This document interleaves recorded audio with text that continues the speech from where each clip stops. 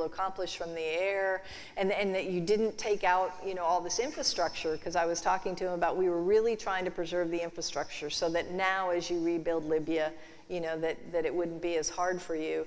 And he goes, it was just unbelievable. And he talked about, he goes, I myself went to, you know, one of the shelters and saw that, you know, here's an aircraft and here's the age equipment.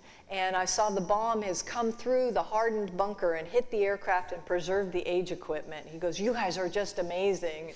I didn't have the heart to tell him that that obviously was pure luck. You know, there's no, we're not that good, but anyway.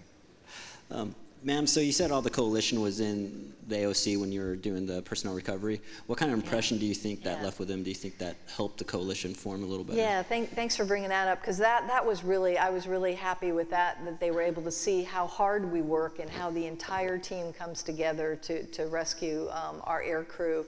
And I had every single one of them from all 13 nations that were joining us come up to me afterwards and talk about how that was so impressive, the way the team worked to make that recovery happen, and how they were able to pass that to their air crews, and how much more comfortable they all were knowing how competent those CSAR forces are and how that whole process works.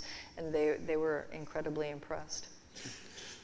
Well, ma'am, kind of moving away from the Odyssey Dawn a little bit. Throughout working with the coalition, Odyssey Dawn, and all the other leaders you've worked with, who do you think has been the most impressive leader, and kind of why? I know you mentioned the AMC commander you had a lot of respect for.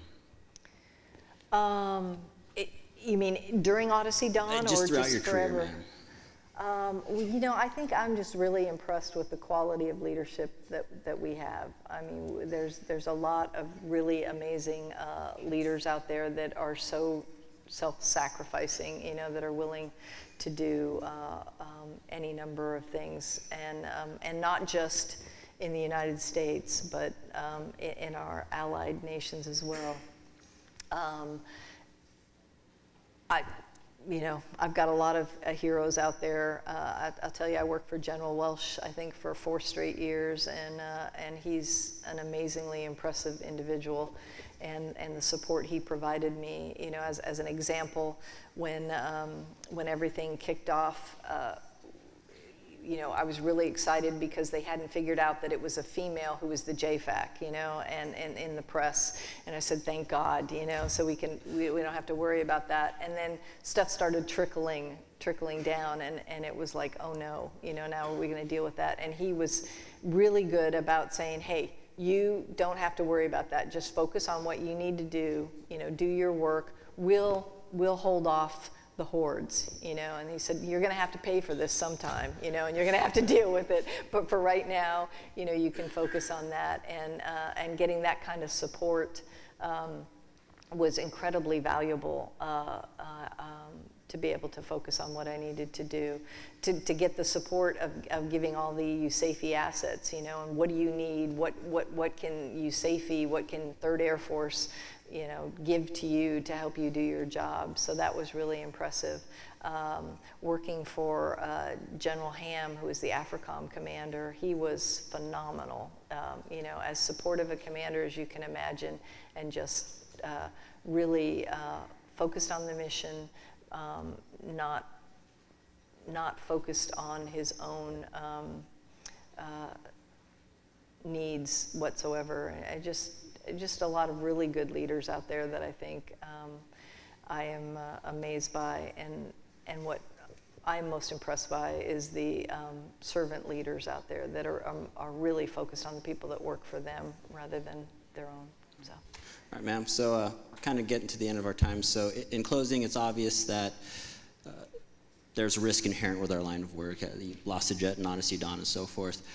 How, as we progress into positions of increased leadership, do you recommend balancing that risk with command or other leadership?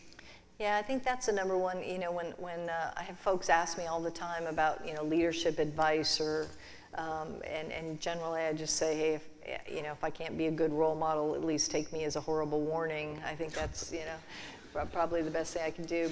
But I do really like to emphasize that I think as an Air Force, if I could make you know, a very personal point, is I think we're too risk averse, you know, and that's obviously a subjective position. But I really want to be careful, and that's why this group, I think more, you know, the future of our Air Force, if I could say one thing is, you know, don't be that selfless leader that's able to seek success and not fear failure. And the reason I say that selfless is because if you're too worried about your personal career, that you're afraid to take risks because you're afraid of derailing that career because of a risk you might take, then you're never going to be an effective leader, you know, and you're not going to be able to get that success that is so important. My big push for you is to really focus on you know, seeking that success and not fearing the failure, and taking the risks, that obviously evaluate them and make sure that you're doing a very, very good analysis of the cost-benefit ratio, if you will. But the folks that worry me the most, I think, are the ones that are really adverse to making any kind of risk.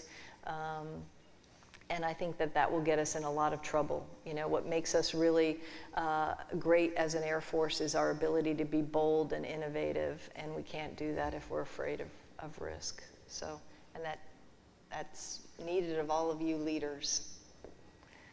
All right, ma'am. Okay. All right. Everybody, thanks. Major General Maggie Woodward. Thank you, ma'am, for